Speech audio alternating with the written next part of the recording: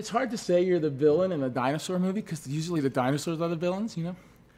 But if there's a human villain, I guess it would be my character. He's the equivalent of like a Blackwater kind of guy, security contractor. You don't approach a role like this thinking of it as the villain. I love my character, and I think my character is right, and everybody else is wrong.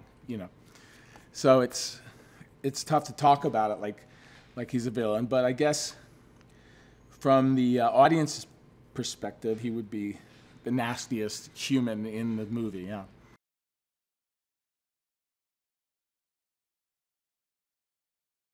In the other movies, they talk about, especially the first one, the whole idea that Hammond has was to make a Jurassic World. And so suddenly here we are at Jurassic World, and then the rest of the movies are how horrible, what a big mistake that would have been. But then now we are in this movie here in Jurassic World, and you realize that they were exactly right.